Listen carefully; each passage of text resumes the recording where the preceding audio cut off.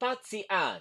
A long time ago in Alaska, a dog named Patsy Ann watched the horizon. Every day she waited by the bay for ships returning from an expedition. Patsy Ann was a brilliant dog and she was very unique. She was deaf. She couldn't bark either, but she used all of her other senses to know when a ship was near. Patsy Ann lived on the streets. Her owners did not want her because she could not hear, so they abandoned her. She found refuge in a fancy hotel. Guests rubbed her back and scratched her chin. Many people gave her food. She became quite overweight.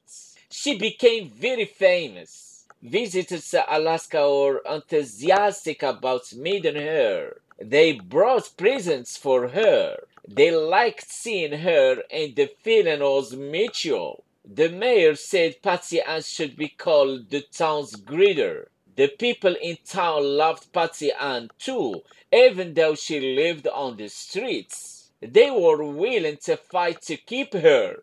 A new law made all dogs wear a collar and get shots. The mayor received many complaints. People wanted Patsy Ann to be able to stay. One ambitious sailor got people to help. Together they paid for Patsy Ann to go to the veterinarian. She got her shots and collar. She could stay. When Patsy Ann died, everyone missed the town's loyal greeter.